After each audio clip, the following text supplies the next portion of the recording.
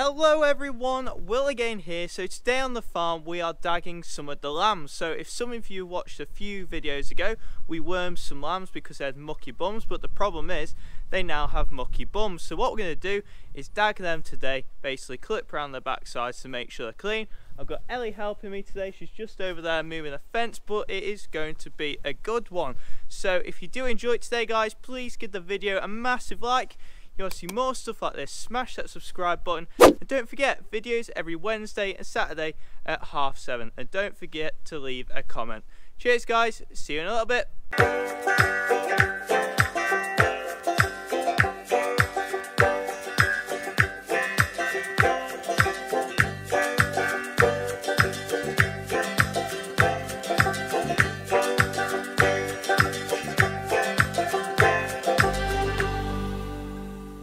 So while Ellie has sorted that fence, I've just been setting the clippers up. So basically the setup I have today, I have a Laser 2 Lister handpiece. So basically it's an electric one, you hook it up to the car battery. It's fairly simple, nothing posh, it's nothing that the shearers would have, but it'll do the job for dagging. So I don't shear the sheep myself, but I dag them all because it's a job I can do. And I have the setup that's good enough, but nothing too extravagant. So basically it's hooked up to there, we tie a piece of string on there so that wire's out the way, and then we're good to go. So we're going to get the sheep in now. Ellie set that up, and yeah, that is the plan. Right, Elle, that all okay set up? Yeah, all good. Cool. So basically just down here we have a little fence we put across because it saves us having an extra person. It's something that the previous farmer did, but it's really good, so I use that. Plan is now we just got to get those tuck lambs in that have a few have mucky bums, and then we'll get them dagged. So Ellie is my chief holder for today. I'm no expert in dagging, so any extra help is well needed. And you are representing the Kaiwaka overalls today, aren't you, Elle? So if you haven't already, check out Kaiwaka, really good stuff. Roxanne tags, Kiwi kit, all that stuff, really good. Ellie, you find them pretty good, don't you? Definitely, they're better than my old ones. Yeah, we used to use the old like plasticky ones, they make you sweat loads. But now we are on this Kaiwaka stuff, and honestly, not biased at all, really good stuff. Go on, come on mate, off there. Go on. Yeah, budget. Come on boys.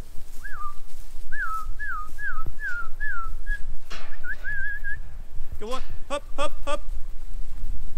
Yet again we are on a sour note because a dog has been in with the lambs again, and the reason I know this because this lamb here has got puncture wounds on its back end, and so there you can see she has been bitten.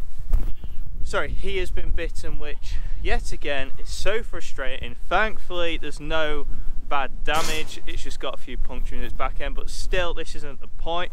We just wish people would come up to us if it does happen. It's an accident, but people just don't come up to us, and yes, that's like the 4th time this year, which I can't believe it, to be fair. Not good, but we'll crack on. Thankfully no bad damage, that lamb's alright, we've had a look at it, so just yeah, not again. All good? If you send them down then I'll tie this up and then we're ready to go. Cool.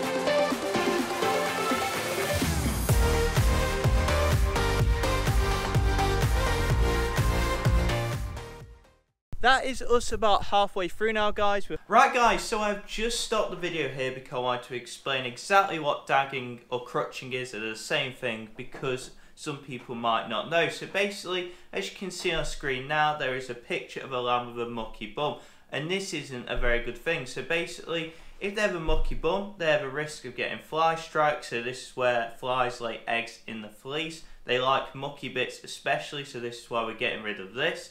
And then these hatch out as maggots and they basically eat the lamb. So by doing this, it is a preventative. And then I'm going to show on screen now what they look like after they've been dagged. So as you can see, its bum is now bare and it's basically safe. It's also nice for the sheep. They don't want a mucky bum and loads of stuff dangling off the bum. So it's really good for them, and especially over the winter months where grass tends to be wetter and they can get a bit of a squittier diet and their poo can be a bit softer. It tends to stick to the wool more, especially as it gets longer. It's just nicer for the sheep. And it's good for welfare, so that is basically why we dag the lambs on the farm. Flying through, as you can see, all these have now got bare back ends, which is really good. They're not a masterpiece, but I'm no professional at shearing, so the main thing is that it's all clipped off and they're looking well, so that is it.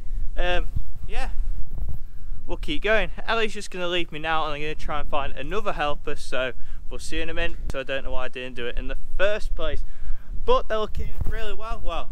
As good as I can do, and to say nothing smart, but like I said before, nice and practical. We've got about, what would I say, 25 left, so all these are the ones that are left to do. The ones with pink spots on the ones that we're keeping for breeding. Anything else is a fat lamb. Literally all these there and there, they've all been done, so really happy, and it's going quite well, and I'm getting them done in a good time. I reckon about a minute and a half each, so that might be slow for someone like Cammy from the sheep game, but for me that is hellishly quick compared to when I started. It took me like 5-10 minutes each, but it is what it is. We'll carry on.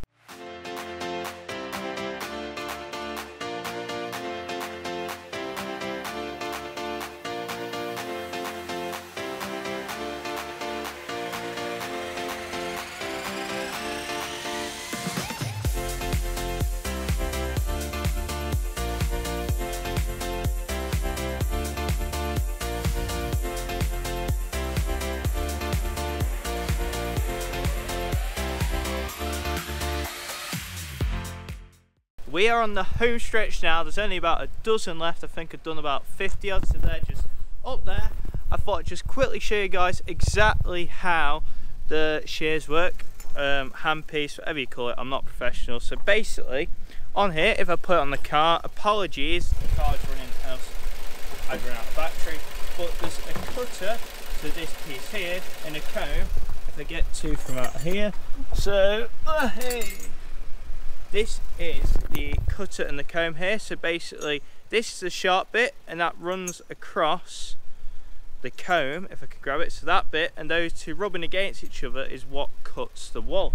I'm sure there's some shearing people that are a lot more professional at this and can tell you a lot more.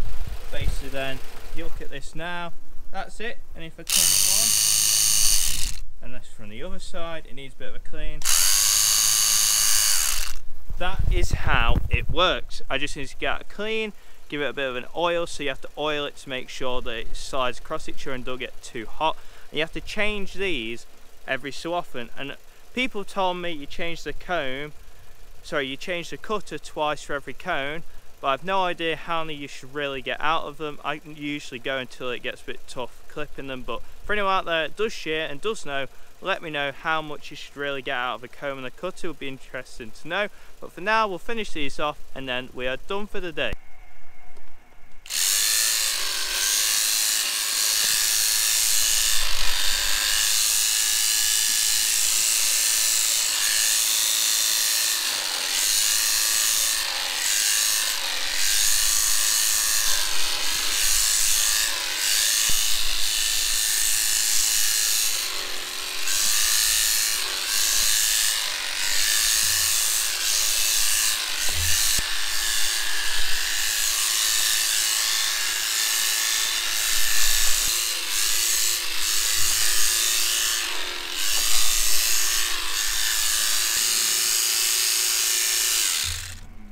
And we're done. Oh my days, my back is sore, but we are done, and I can just about hear. Whoa man, I don't know how the shearers do it. I'm going deaf after doing that, but they are all done. Now we're going to take them back to the field where they belong. Come on boys, back you go.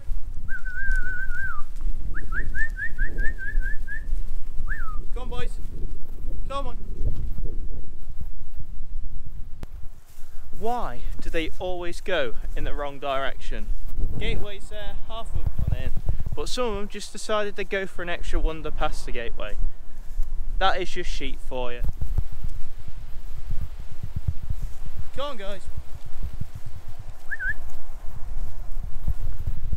See you next time.